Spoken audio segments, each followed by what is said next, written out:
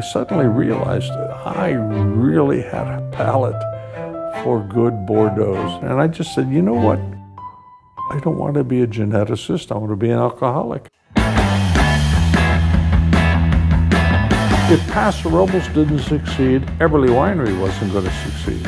And we flew all over the United States promoting Paso Robles. Gary really had the vision to put Paso on the map.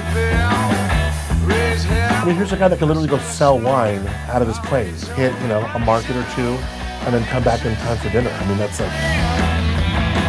I show up and I go, hi, Mr. Eberly, I'm Tobin James. I'm here to work for you. He goes, who are you?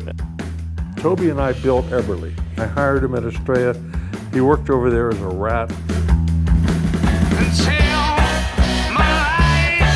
The Paso appellation was the sixth in the U.S. When the food revolutions really hit, we were just poised for the perfect explosion. I was going to Penn State no matter what. Like, whose mentors are like Joe Paterno and Robert Mondavi? He never taught me a damn thing about making wine, but he taught me a whole lot about selling wine. I've got a spectacular winemaker in Chris Eberly. He's not here because he's Eberly. If his name was Mutalutz, I would still have him here. To this day, I have no idea why.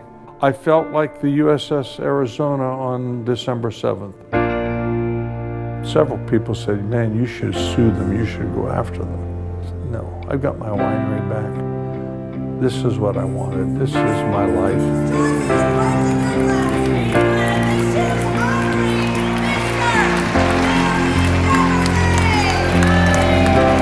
I will die owning Eberly Winery because there's nothing else I want to do. I enjoy this so much.